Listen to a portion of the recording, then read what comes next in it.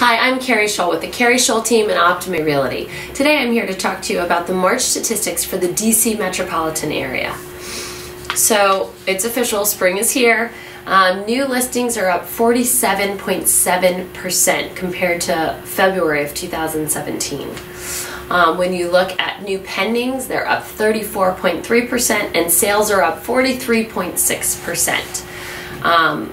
If you're looking to buy a home, it can be very frustrating in the DC metropolitan area because you're seeing multiple bids at times and there's looming interest rate rises ahead. So our recommendation is make sure that you're working with an agent that can help you get priority access to properties before they even hit the market. We are noticing that the median sold price is up from the same time last year 5.3%. At a median of 420,000.